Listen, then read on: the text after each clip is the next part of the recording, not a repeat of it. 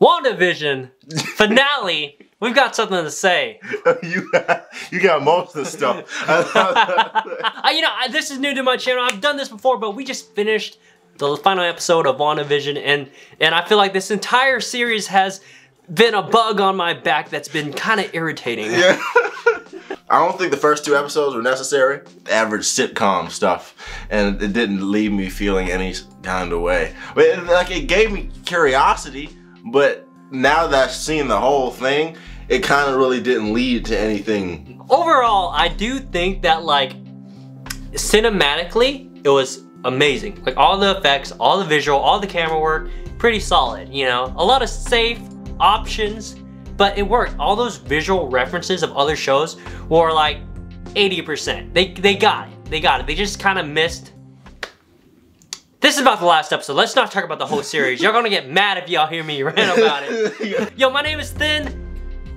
I'm Matt. We're big Marvel nerds. We make videos about cosplay, Marvel, all the time, you know what I mean? Yeah. And so, like, this is coming from a warm place of love for comic books and movies and games that are about these heroes. I did like the show. I did like it. It just wasn't like the wonder show of the year, how everyone's making it to be. I like it. Was cool. I'll say this, you know, I've watched multiple shows since it's been releasing weekly, and it feels weird every time I'm like, yo man, this is better than WandaVision. Like, you just hating on it, man. No, I'm not. No, I'm not. I'm not trying to. Let's get into the meat of this video, okay? Everything wrong with WandaVision. This is spoiler alert. You guys already know. It's in the title. Don't watch if you don't want to hear any spoilers.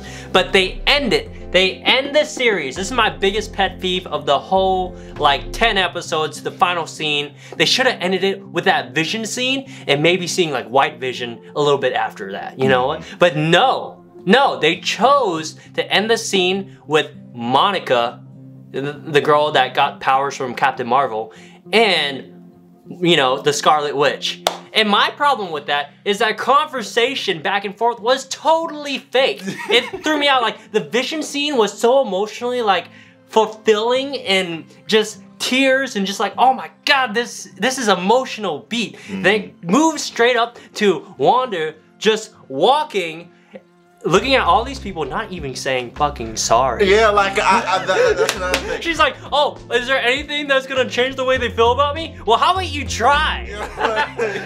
Well, how about you just say sorry? How about you be like, here's some money. I'm sorry you lost years of your life in this worof. I thought it was funny. Like, the cops showed up right after that, so I was like Wanda would be like, hey, don't, none of y'all say nothing. Don't y'all say nothing. This is right after her emotional scene with Vision and her kids too, so you'd think she'd be a little bit more human about all that's happened, but nah, she's straight up a villain now. Where did White Vision go?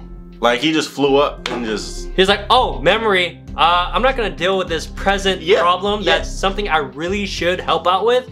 Because I'm a superhero? The fake Vision, if he gave his memories to the White Vision, then shouldn't he already be there with Wanda, like, afterwards? Like, I don't understand that part. Because I was expecting to see him in one of the end credit scenes, but nah.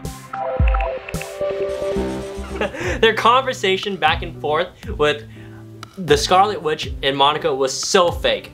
It was ridiculous. It was like, you know, if I had your powers, if I was, you know, in your same situation, I would have done the same thing. Monica is lying. Yo, the Scarlet Witch, she went through so much. She was like experiment.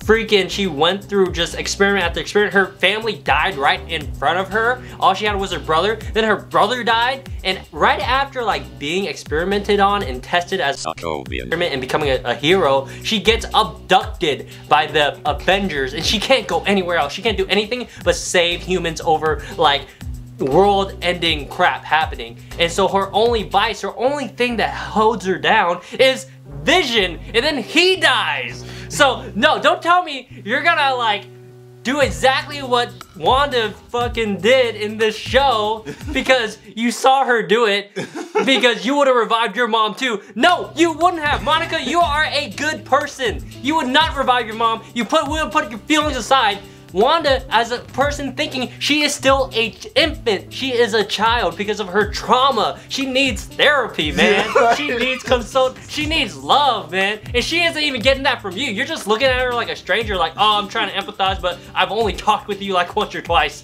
so I can't really relate. I don't even know about your traumatic life, but I'm trying to relate with you by my mom dying, and that's it. It feels like a slap in the face, you know? It's like, yo, I know you're going through this. You know, I went through something similar, so it's okay. It's like, no, you didn't. You can't relate. And this is the typical with, like, I don't know, teenage emotion is like, so much like, I don't know how to explain, but it made me so mad.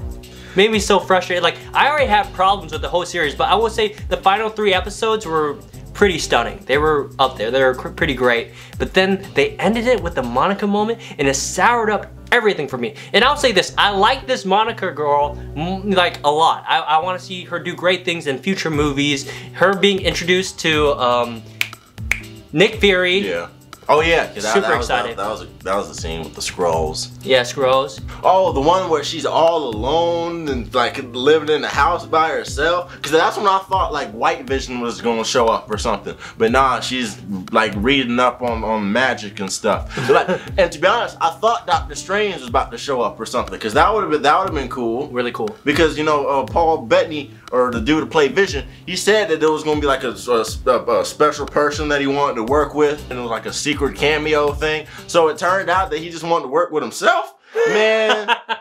Man. And you know, it's stupid because you would assume that Wanda would already be doing that. And so this end credit has no weight. It's not like an Avengers movie where they show Thanos at the end and it's completely unrelated. This is like, from the first episode, it was building up to this kind of like, of course she's gonna educate herself and become the Scarlet Witch and become better and stronger. Like, we don't need that to be hammered down, especially for a second secret ending. Yeah. Disappointed. They didn't have one like mainline hero from another movie in this series, and that really disappoints me. And like, to be honest, she could have kept the Vision or kids, cause like, wait, she didn't have to have like all of Westview to just use her powers to just keep these 3 people with her at all times. Yes, exactly. Like at the end, it's like she already is all powerful. Why did she like not just keep Vision, her version of Vision, and the 2 kids alive? Like, that would, she's already using that power, you know, and it doesn't cost as much as the entire city and military base and all the hundreds of people that are in that circle, you know. So now she can just literally just have them around the whole time and just be chilling, and them have a full life. They don't have to die. So it kind of did make sense to me why she just like let them die and move on. You know, because like the kids weren't like wanting to die. They didn't know what was gonna happen. And Vision, he knew, but he was like, he could have easily said like, wait, can we just keep this going? Like, and that secret ending, what if that secret ending is showed Vision and the kids at that wooden house while she was studying? She has the power to do it, you know? In fact, I would say that her role right now is leading to be a bigger villain than a hero, because she's isolating herself. Again, she's learning about witchcraft. Yeah, I don't know. You can only see like when it comes out, bro. Exactly. I mean, I'm sure she's gonna be she's gonna be an anti-hero. She's gonna kind of come in a little feisty, but then she's gonna be a hero at the end because of her nature. But like, man, all the lifetime of trauma she has. And then she had to revisit that stuff with the other witch. Dang, man. She was like, she was not ready to revisit those moments, and this witch was like, huh. You know? Yeah. Like, I could have, like, to be honest, I thought it was gonna go somewhere like a lot more, interesting isn't the right word, but I thought it was building up to something bigger. The ending kind of did make the whole series seem like just a side story, when I thought it would have been a much more major... like a major setup for the future movies or whatever. Yeah, movie, or even TV series, because like if they kept it going, it would have been great. You know, I hate to compare it, but like there's like this show right now we're watching called The Boys. Oh yeah. And every episode is pretty fire, man. Yeah, there's so much hype. There's so much, he's introducing it to me. Yeah. But let's, you know, we'll cut the comparison right there. But man, So now to go over the whole series, I guess because we haven't really explored that, to keep this video short too, is like the whole first five episodes, there wasn't even movement for the story until the last 5 minutes. I straight up told this guy, I was like, yo, let's just watch the next episode but skip to the last 10 minutes. Because although they do references to sitcoms and they do them like 80%, the problem is that there's no plot progression. Probably because Wanda herself like is using all her power to you know, facilitate the people in the city. So and because of the relations of the characters, they can't progress like a real sitcom where there's emotional drama everywhere. And her version of an emotional sitcom is more like vanilla versus like real emotional sitcoms where there's always like relationships that are like dangling on a thread, kind of, you know, and they get in fights all the time. And they didn't introduce that because maybe her perception of a sitcom doesn't have that. Yeah. So I get that interpretation, but I wish there was that emotional thread where it was always kind of loosey-goosey. And if they didn't wait to do that to the last 3 episodes, basically, you know?